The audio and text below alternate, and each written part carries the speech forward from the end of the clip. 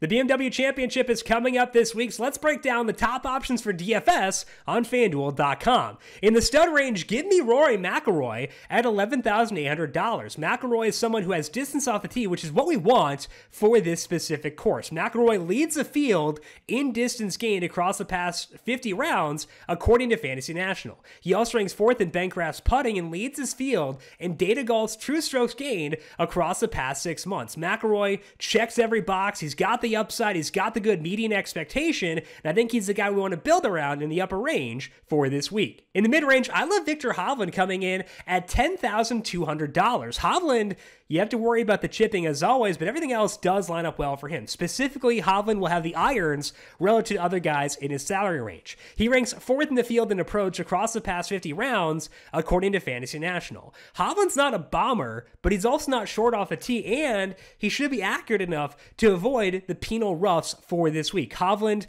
is pretty good in terms of generating birdies, despite the fact he can struggle around the green. So to me, HOVLAND has too much win equity to pass up when his salary comes in at just $10,200. As far as the top value for this week, I love Cameron Davis at $8,900 because he can bomb and putt. Those are two things I would love to find in a golfer for this week, especially when it comes to the salary as low as Davis's. Davis ranks 12th in distance gained the past 50 rounds per Fantasy National. He's also 9th in bent-grass putting.